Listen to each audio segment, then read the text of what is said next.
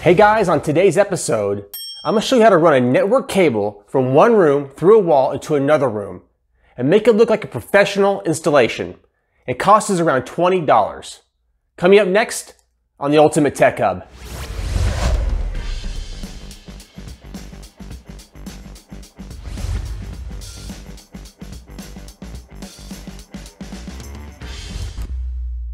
So guys, let me show you what my plan is for my new network wall jack.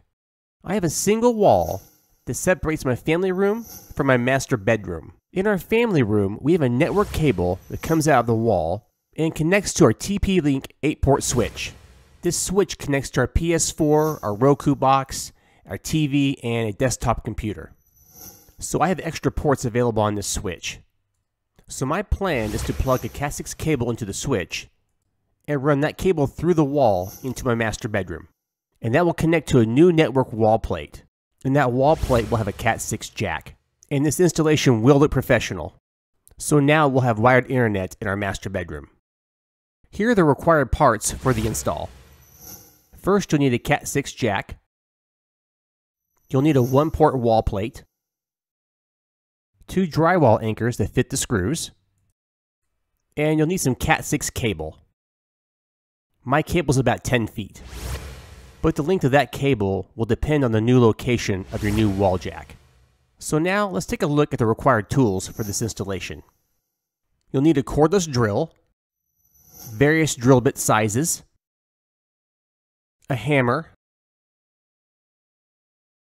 a measuring tape, and a drywall saw. And here are a few more tools you may need.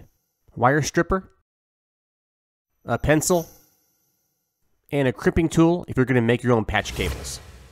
So the first thing I'm going to do is measure from where the coax cable comes out of the wall in the family room, and then I'll measure in the master bedroom that same distance. So this way, when I drill the hole from the family room into the master bedroom, I have an idea where it's going to come out. So now I'm going to take off the wall plate, and this will allow me to see into the wall to where I'll be drilling. It's really important to make sure the area I'm going to be drilling has no wires in front of it. I saw no wires, and I used a measuring tape just to tap onto the wall, and we're good to go. The area behind my guitars is where I'm going to put this wall jack. The hole will be near the bookcase. So now you'll need a drill bit for your cordless screwdriver. Use the largest bit you have. The drill bit I'm using is used to go through thick walls. However, you can use a smaller drill bit. Just make sure the drill bit is long enough so it can go through the other side. And here will be the location of our new wall jack. So now I'm going to use a drywall saw to enlarge the hole. I want the hole big enough to fit the back of the wall plate. There's a rectangular area that sticks out, and that's where the CAT6 wall jack goes into. And don't forget, hit subscribe to keep this channel alive. So when you remove drywall, less is best.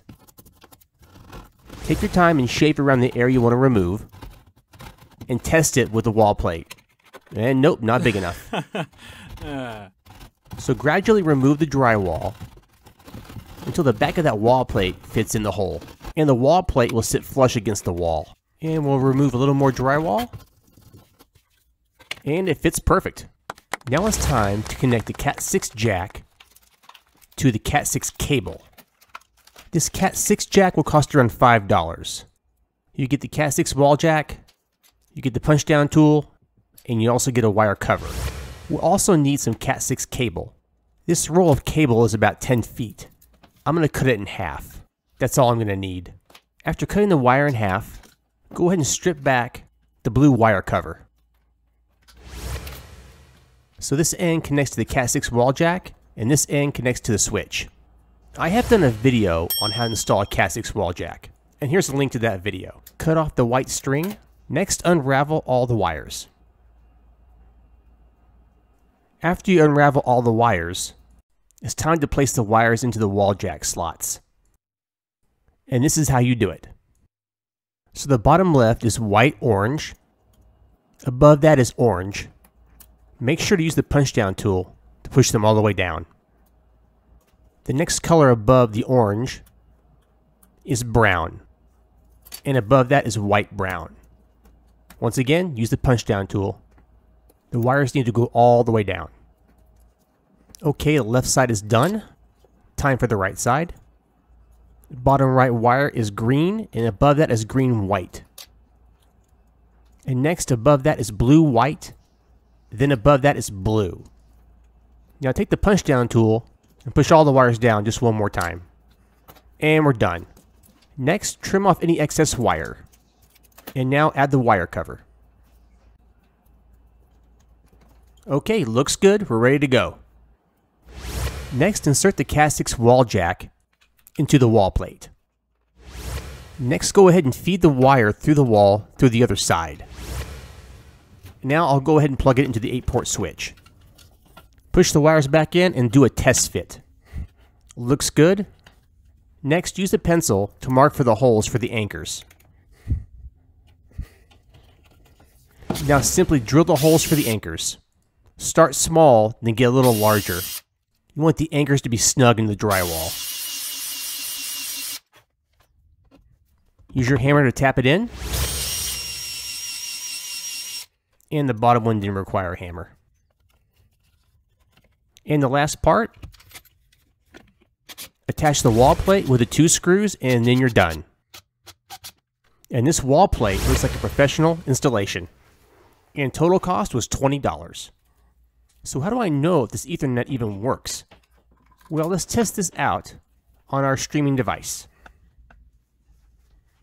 And guys, if you have any questions about this installation, please leave them in the comments down below. And as always, if you don't feel comfortable working with Ethernet wires and drilling through walls, then be sure to hire a professional. And we're connected. Well guys, as usual, I want to thank you so much for watching.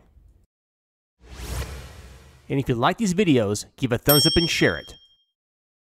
If you love them, hit subscribe. It's free.